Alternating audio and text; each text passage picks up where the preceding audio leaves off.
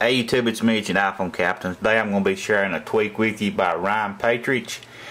And if you enjoy using the Do Not Disturb feature on your iDevice, you can now have a toggle directly in the SBSettings rather than having to open up settings and find it this way.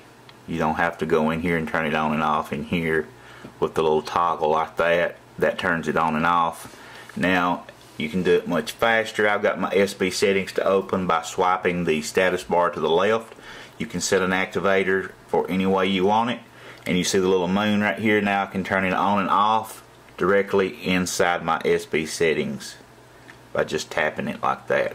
And you see the little moon goes away when I tap that. Now it's back. Now it's gone. And it's that quick and simple. Don't forget, guys, to thumbs up the video. Please hit that subscribe button before you leave, and keep coming back.